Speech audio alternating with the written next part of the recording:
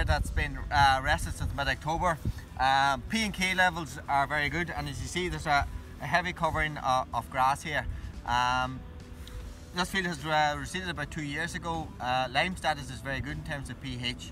So the question for a lot of farmers is now, what would you do with it in a sward like this here that has a heavy cover?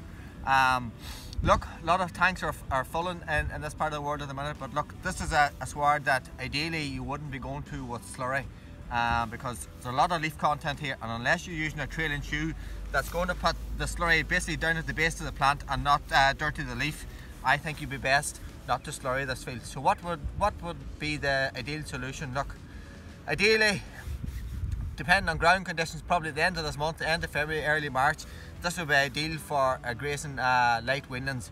Graze it out in blocks, and after it's grazed, this field will be ideal then for getting slurry. And at that stage, temperatures will have improved in terms of soil temperatures, and you'll get a better response from your nitrogen, your phosphate, and your potash that's in the slurry, and get the grass plant actually growing again.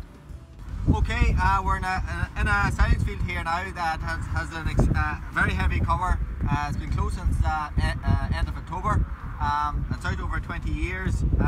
Again, the pH and P&K status is very good in the field. So if farmer here has two options: you either graze or close early for silage. So in the graze option, you'll graze it out when ground conditions are good underfoot and a good forecast. And then after it's grazed out, and graze it out as well as you can, apply sort of 2,500 gallons of slurry to the acre, and then top that off then probably 10 days later with protected urea. The second option then is to close now and apply chemical fertilizer in according to the requirements.